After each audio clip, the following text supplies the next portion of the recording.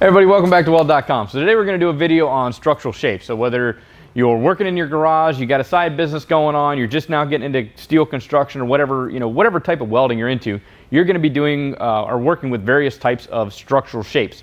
Whether it's plate, bar, sheet, whatever the case may be, you have to know how it's going to be called out on the prints, or you have to know how to go get a piece of material or order a section that you need, or order based off the material, or develop a cut list. So today we're just going to go through and talk about the different structural shapes, how they're dimensioned, and how they're called out. All right, so the first section we're going to talk about is something called an I-beam. You guys are probably all familiar with what an I-beam looks like, but as you can see, there's a couple different variations of the I-beam. But what they all have in common is they all have a flange, top and bottom, and a web in the middle. So we have the S-beam, the I-beam, the H-beam, the T-beam. To the untrained eye, this may look like it's the same beam, other than this is missing a flange down here. But that's not really the case. S, I, and T-beam, these are more structural beams for putting up buildings. The S-beam, the flange, and the web are going to be roughly dimensionally the same, whereas an I-beam, the flange is going to be a little bit narrower than the web. Now with an H-beam, same thing once again, but as we can see where the flange meets the web, we have roughly a 90-degree angle, whereas in the case with the S-beam and the I-beam, we have more of a radius. I-beams are going to be a little bit thicker in the flange than the S-beam, and the H-beam, like I said, they're pretty much going to be dimensionally the same as far as thickness. Now H-beams are typically used for piles, so if you've ever driven down a highway and they're doing construction or building bridges, this is the shape that they're driving into the ground. Whereas your S-beams are going to be more for column and girder applications, and then I-beams are also going to be for structural flooring, roof structures, connection points, all that good stuff. And then the T-beam down here, what I've typically used this for is either bracing or flooring in structural buildings. Now a T-beam is simply nothing more than an S-beam that has been cut down the middle. All right, so let's go ahead and talk about how these are going to be called out on a set of prints, or how you're going to be able to order these. So we'll just use the general I shape for this exercise. So typically what we have is a dimension here, and let's just call this 12. Okay, and let's say that this is actually 30 pounds per linear foot. So this would be a W12 by 30. So this number right here, the W stands for wide flange beam. The 12 is going to be the nominal depth. So with most of your I-beams, this dimension is going to be rather close to 12. So when we say nominal, think of your average 2x4, right? When you go to the big box store and you buy a 2x4, unless you get rough cut lumber, it's not actually 2 by 4 inches. It's about 1 5/8 inches by 3 5/8 inches. Same thing with your beams. It's going to be roughly 12 inches. So it might be like 11.95 inches or 12.05 inches. It's going to be really close to that 12 measurement. The number here indicates the weight per linear foot. Now this isn't going to fluctuate at all.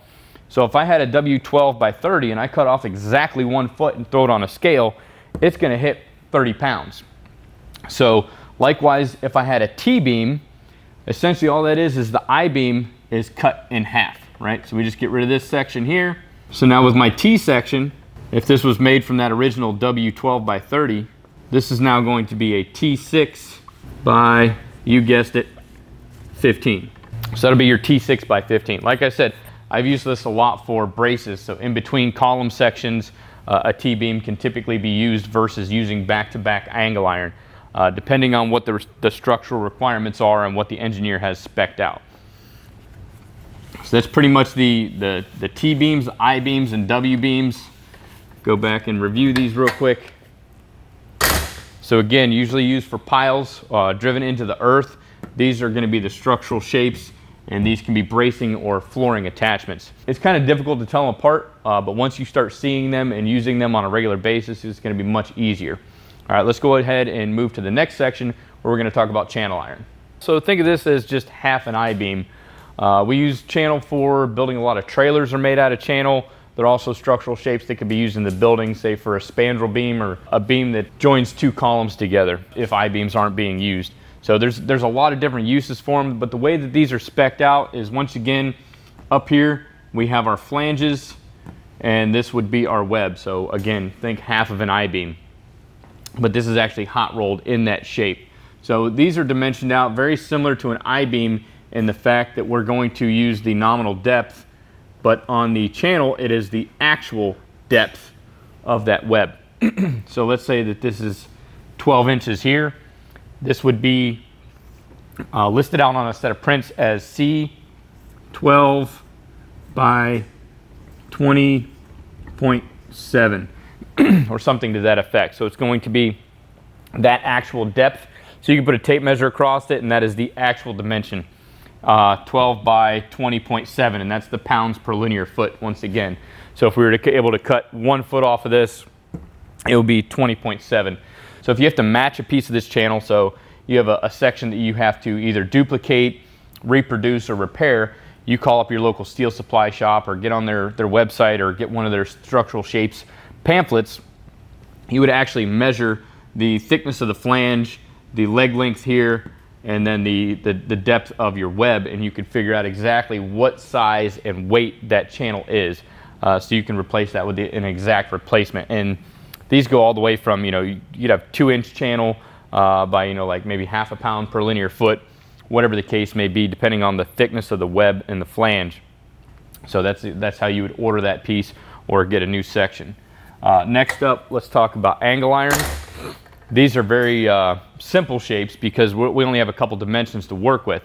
So let's say that this is a 3-inch by 3-inch piece of material here. This is our angle iron. It's 3 by 3, and let's say that this thickness here is, I don't know, let's go 1/4 of an inch, because 3 by 3 by 1/4, that's pretty common section.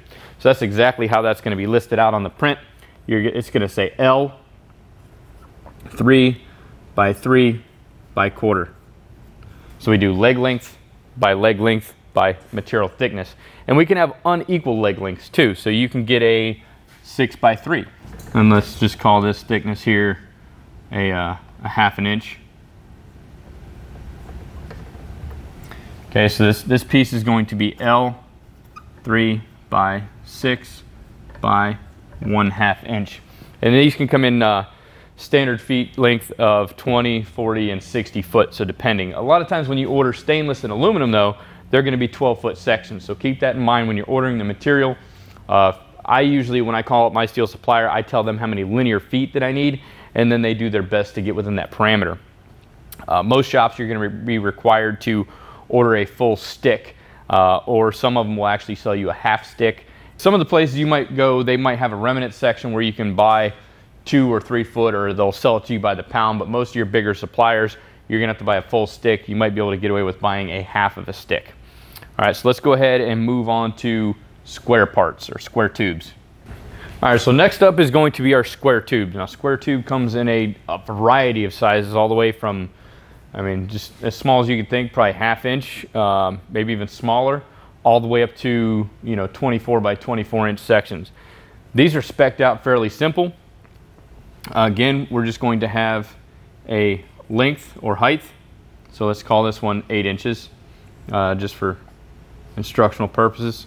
And let's say that this side is also 8 inches. And let's say the wall thickness here, we'll just call this one 3/8.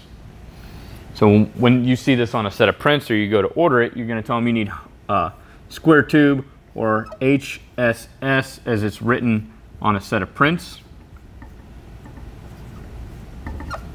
The HSS is hollow structural steel, and then we just dimensioned it out, 8 by 8 by the thickness, so 3/8. Now you can also get this in rectangular square tube. It's going to be the same thing, HSS, hollow structural steel, but let's say one side's a little bit bigger than the other. Let's say that this side is 12 inches, so that's going to be your 12 by 8 by 3/8. So you can get this as an actual square, or you can get it rectangular. The dimensions are just going to change depending on what you need. Height, width, and then wall thickness is going to be how it's dimensioned, how it's ordered. Once again, you're probably going to get these in 20-foot sections unless you're hitting up your local hardware store or big box store. You can usually get a 4-foot section of, I think, up 1.25 inches by 1.25 inches, and then like 14 gauge. So you can go lower into material thickness depending. So you can actually get down to gauge sizes if you need to. Next up, we have pipe and tube. So a lot of people will get these confused. Pipe and tube are actually two completely different shapes. They're all going to be dimensioned, all your pipe is going to be dimensioned by ID. So the major difference between pipe and tube is with pipe, something is flowing through it, whether it is a liquid or a gas, sometimes even a solid. I know there's trash systems that run solid through there with air. So it's going to be all, your dimensions are going to be based on the inside diameter because something is flowing through that. I need to maintain that internal diameter. Whereas with tube, so think of handrail or a structural shape, it's going to be measured by the outside diameter. Now with pipe, you're going to be, once again, we're talking nominal. So the inside dimension, like on a 6-inch Schedule 40, is going to be roughly 5 7/8 or 5 15/16 of an inch. For all your pipe stuff, whereas tube, if I order that 6-inch OD, it's going to be 6 inches because that is the structural component. So when we do a lot of times with handrail, the top section of handrail and most of your grab rails is going to be 1.5" tube, Schedule 40. All your verticals are going to be your 1.5" Schedule 80, depending on how that's laid out. But that's going to be your most typical applications for tubing, handrails, grab rails, structural columns, anything like that. And that's all going to be measured off OD. Now when we get into thickness, it's actually referred to as schedule. And what I would like is if somebody in the comment section could actually define schedule, because schedule changes, right? So we have usually our typical ones that we deal with is Schedule 40, Schedule 60, Schedule 80, Schedule 120. There's a bunch of different pipe schedules. And that's all that's saying is the thickness of that wall, the wall thickness. And both your pipe and tube are going to be rated off schedule. But the weird thing is, and this is where I really don't understand it, is if I get some 6-inch Schedule 40 and I buy some 2-inch Schedule 40 pipe or tube, the wall thickness is completely different. So the schedule is going to change based on the diameter of your pipe or tube. Now, if I order some pipe, as I say, like the Schedule 40 or Schedule 60, Schedule 80, as I go up in schedules, the inside dimension is going to stay the same. However, the outside dimension is going to grow larger. So the outside diameter of a 6-inch Schedule 80 and a 6-inch Schedule 40, they're going to be the same internal diameter, but the outside diameter is going to be bigger, right? Like conversely with tube, if I order some 6-inch tube, Schedule 40, 6-inch Schedule 80, the outside dimension is always going to remain that first dimension, that 6-inch. And as the schedule increases, the inside diameter is going to shrink because the wall thickness is getting thicker, but towards the inside. Okay, so with pipe, outside is going to grow with schedule as we increase the schedule, and with tube, the ID is going to shrink as we increase our schedule. All right, so next up we're going to be talking about plate steel.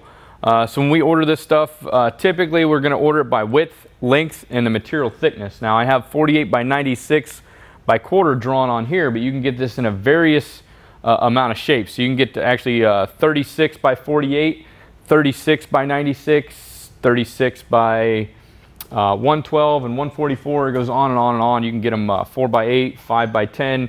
There's a bunch of different variations you can get. So depending on the job that you're doing, see if they have something that's closer to the size that you'll be working with, so you don't have to rip a bunch of material and have a bunch of drops. You can actually get this in narrower widths, usually 3, 4, and 5 foot sections as far as width, and then a bunch of different lengths. But it's always going to be spec'd out your width, length by material thickness. So for instance, this one would be a 48 by 96 by 1/4 inch. And then there's various types that you can get this in. So you can get this in diamond plate, which has the little raised edges. You guys have all probably seen them on truck boxes and a lot of things in the marine industry. They like to use a lot of diamond plate aluminum. You can also get it in expanded metal. There's a bunch of different shapes and profiles, perforations, or holes popped in there. So depending on what you're doing, I think the Sheet Metal Shop is a good place. You can check them out online. They're not a sponsor, but they have a whole bunch of different sheets and types that you can get more custom than most manufacturers typically have in stock on site. Fairly simple. If you've ever dealt with plywood, plywood's very similar in speccing that out. Next up is solid bar. So when we talk about solid bar, it's usually just the width by the thickness, and then we can cut different plates or gussets or whatever out of here that you need. So it's going to be your width by the material thickness when you order that, and just say I need a piece of bar stock, and then width and thickness. The other dimension is going to be the length. Once again, for most steel applications, this will be a 20, 40, or 60 foot. Your aluminum is going to be 12 and 24, and so on. So bar stock's fairly simple. A lot of times when this is marked out on the print, and it could be, you can make this from a piece of sheet steel also, it's going to be PL, and then there'll be like the width by the length by the material thickness, and this is going to change depending on the application, but it's usually noted on the prints as PL so that you know that that's a plate, and those three dimensions that they're giving you are length, width, and thickness. All right, on to the remaining two pieces. We have some solid stock. This is going to be very similar. You can get these in rectangular portions as well for the square stock, but usually it's just length, width, and that's going to be actually your thickness on both sides, and then the length that you need it, or I'm sorry, height, width, and then the length is going to be your 20-foot sections, or depending on the type of material that you're going to order. Same thing with our round bar over here. This is going to be solid stock, and it's just going to go off the outside dimension. So you're going to call them up and say, hey, I need a piece of 3-inch solid round. So they're typically going to refer to this as solid round or solid square, but these are both going to be examples of solid stock. So that pretty much covers all the most common structural shapes. If you get into like pre-manufactured metal buildings and stuff, there's something called a Z-purlin, and that is going to be something like that, and that's going to be listed as like a P, and then whatever this height is. So let's say that that's a 10-inch piece.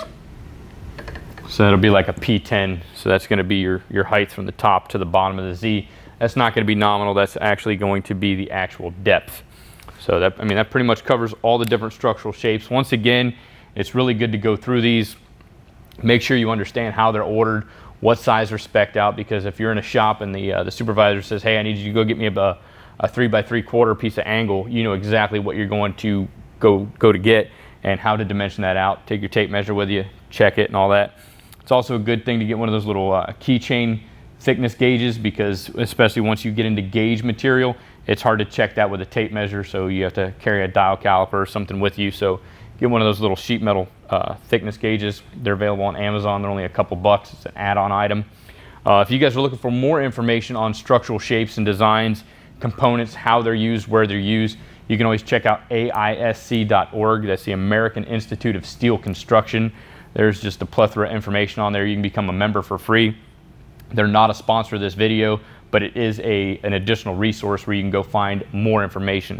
Like I said, this is kind of an introductory on structural shapes, how they're dimensioned, and some of their uses. So hopefully you found this video educational as well as entertaining. We appreciate you guys watching. Don't forget to like and subscribe.